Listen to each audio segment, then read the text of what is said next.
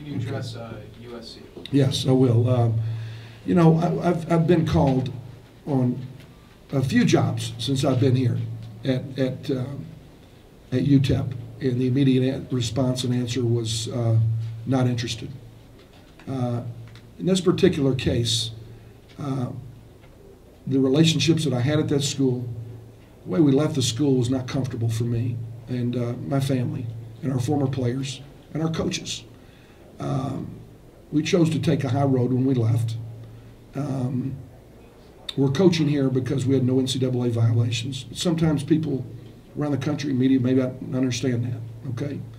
I hadn't said much about any subject, but when they called, I felt like I owed it to our former players and our former coaches and our current coaches and guys that might be on this team that want to coach one day